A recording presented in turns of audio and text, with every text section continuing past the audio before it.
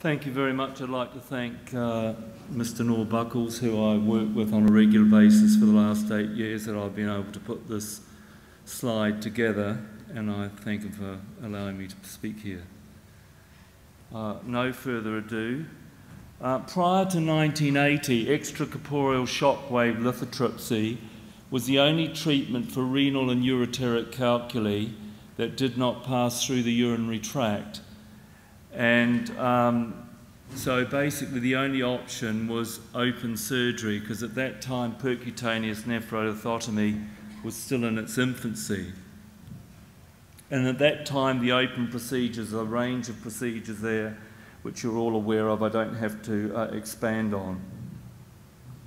So the open procedure at that time was aimed to preserve renal function, improve urinary drainage and eradicate infection, which is what we would normally do for the advances that we have today. However, it was rarely performed where technology and expertise are now available, and at the time it had a 95% success rate.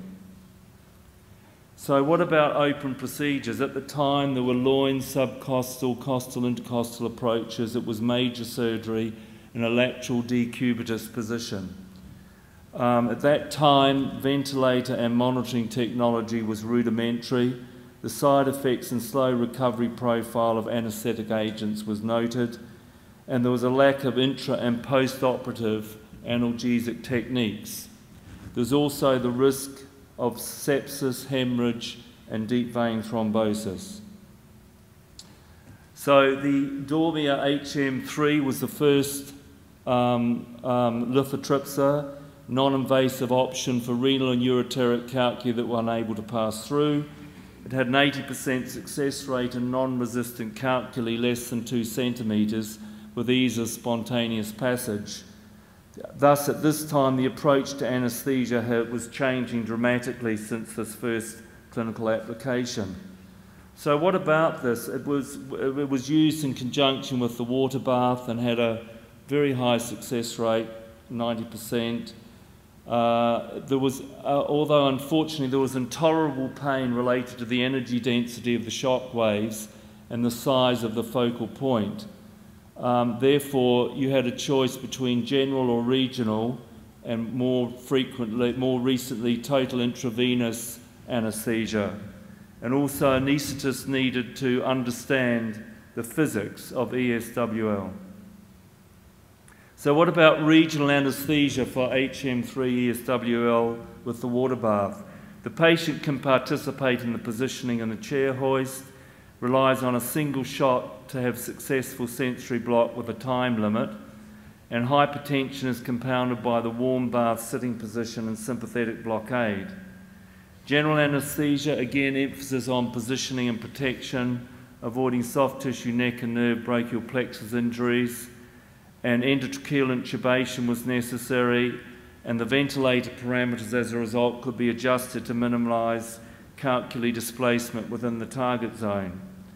And then you have TIVA. I won't elaborate on that. That's basically total intravenous anaesthesia, but you need to have conscious sedation because you don't have access to the airway, and you want to avoid a compromised airway. So what were the issues with this? You had the tendency toward atrial and ventricular arrhythmias, potential malfunction of pacemakers and implantable cardioverter defibrillators. The hydrostatic pressure could compromise cardiovascular pulmonary function, and airway access and resuscitation challenges were there, and there was the possibility of a transfer of an anaesthetised patient to the main operating theatre. So, piece of cake? I don't think so. Then you have the piezoelectric, which obviously revolutionised ESWL, and I don't have to elaborate on that. It requires local anaesthetic techniques and analgesic regimens, but it may require repeat procedures. So what about percutaneous nephrolithotomy? It's, as you know, a minimally invasive procedure. It's used for renal calculi greater than 2 centimetres, and there is a variety of positions it can be done in. And the anaesthetic challenges are markedly different to those of the water bath in HM3. I'm going to actually focus a bit on the prone position because I want to actually use that to highlight the benefits of the supine position. And just to touch on, obviously as anaesthetists we do need to know about location and previous location and current location of the stones, whether they're in the renal pelvis, the staghorn or diverticulum, or whether they're at the pelvo-ureteric junction, because this will determine the duration of surgery, will determine what kind of position we put the patient into, whether it's prone, lateral, modified Valdivia, or the flank-free but supine position, or whether we do it under general or regional, whether it's under spinal or spinal epidural combined anaesthesia. And then the surgical history is really important to the anaesthetist. Have they had a previous nephro or uretero or combined lithotomy? Have they had a redo or a failure? Or have they had complications such as bleeding and sepsis? And what about the patient comorbidities? This will determine whether you need to have high dependency post-operatively and whether you need to use invasive monitoring. Of course, we're interested in the renal function. We're interested to know whether the operative side is the sole kidney as a result of either a nephrectomy or a non-functioning contralateral side. And we're interested in CT and serum creatinine and glomerular filtration rate, because obviously we have anaesthetic drugs which are determined, their clearance, renal clearance is important. But we also have drugs which are independent of renal function, such as atracurium and remifentanil, and we're also aware of the nephrotoxic effects of non-steroidal drugs, aminoglycosides and cephalosporins. And then you've got the choice in this situation whether you go for a general or a regional anaesthetic. The cardiac status, you're interested in hypertension, ischemic heart disease, coronary artery bypass grafts and stents, because we know that the cardiovascular physiological changes occur in the prone position particularly. Respiratory function, we're interested to know about chronic obstructive airways disease, emphysema and asthma, because there's a risk of trauma, barotrauma in the prone position, and also particularly a tension pneumothorax from a high percutaneous approach. Neurological status, what about a history of a stroke, whether it's resolved or whether there's a residual deficit? Carotid arterial stenosis and vertebral insufficiency, because these can have an impact in the prone position, and there's an increased risk of further cerebrovascular accident. I won't go too much on this, but you obviously have to check about if you've got an anticipated difficult intubation, you get engorgement of the tongue and pharynx in the prone position.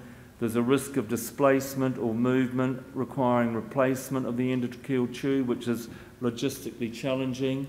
And then again, this is a reason to consider whether you do a general or regional anaesthesia in the non-prone position. Other conditions which are important, the sleep apnea, it precludes prone position under general as there is a requirement for post-operative high dependency. Then you've got conditions like osteogenesis imperfecta, there may be cervical vertebral degeneration, morbidly obese. These are not normally suitable for the prone position. So you've got consent issues when you turn the patient. It can be misleading what side you're operating on. And also the symptomatic kidney may not be the operative one in bilateral urolithiasis. So you've got to ensure the consent clearly states the operating side and the patient is marked for that site. Particularly follow the World Health Organization safety checklist briefing and timeout.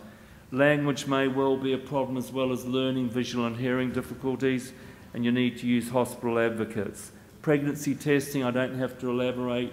We have blanket pregnancy testing for all women in childbearing age group because of the implication of congenital defects due to prolonged exposure to radiation from image intensifying, and also the effects of anaesthetic agents in the first trimester of pregnancy. Urinary sepsis, it's been discussed and alluded to a lot over the last 2 days, but as you all know, urolithiasis is associated with urinary sepsis, and if untreated can progress to septicemia, but equally poorly timed surgical intervention can precipitate septicemia. Urinary sepsis results in a friable genitourinary tract. This increases the blood loss. It requires perhaps invasive central venous and arterial monitoring, high dependency intensive care unit, and there's a potential for a high morbidity and mortality. So what are the options? You've got general anaesthesia in the prone position, using an image intensifier, or you can use general anaesthesia spinal or combined spinal epidural in the lateral modified Valdivia or supine position, and there you may use ultrasound or an image intensifier. So general anaesthesia in the prone position, you need to use devices to minimise the increased intra-abdominal pressure, and we have a Montreal mattress for that, which is shown here. And particularly also with patients who have carotid and vertebral arterial stenosis or musculoskeletal abnormalities of the cervical spine, we have a device called a prone view, which neutralises the neck and minimises cervical injury and brachial plexus injury. That's what it looks like. I won't elaborate here, but you can get peripheral nerve injury and direct pressure injury and indirect pressure injury from prone. I'll just focus a little bit on indirect pressure injury because you can get right ventricular compression can result from pectus excavatum and scoliosis and post-CABG stenotomy. Ophthalmic injury, just to be aware that the prone view protects the eyes and avoids any potential for post-operative visual loss, which has been described by the American Society of Anaesthetists and Spinal Surgery, but can be actually related to any patient in the prone position. And it relates to ischemic optic neuropathy due to inadequate oxygenation and central renal arterial occlusion. So general anaesthesia in the prone position, laryngeal mask are contraindicated, there's a risk of airway compromise, and there's a lack of protection from acid aspiration. Cardiac arrest is a problem. You've got logistical difficulties here. You've got increased transthoracic impedance, and anterior displacement of the heart means insufficient energy to the myocardium with posterior paddles. Therefore, you need to return the patient to the supine position for access. I'm not saying that you can't do these patients in the prone position, but I'm just giving you a list of possible contraindications. And if you just have a quick look at that, I've sort of alluded to a lot of them.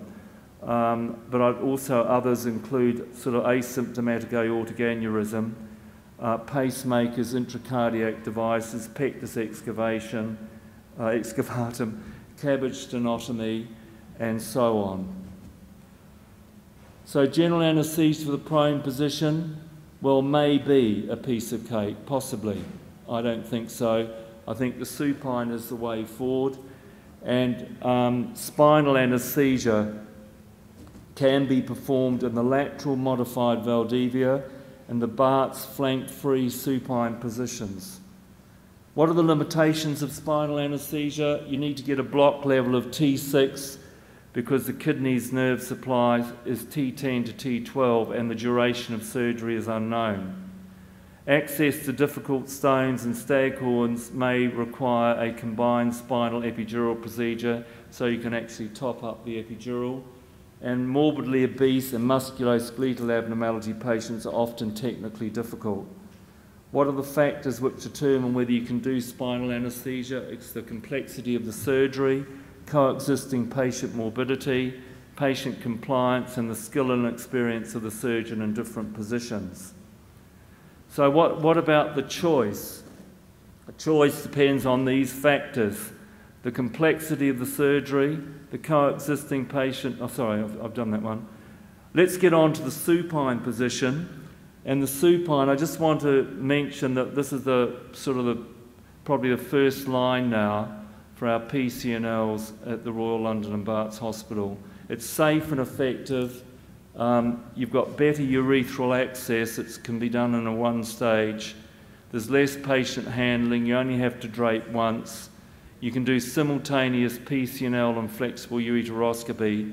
You have reduced operating time and less risk of colonic injury.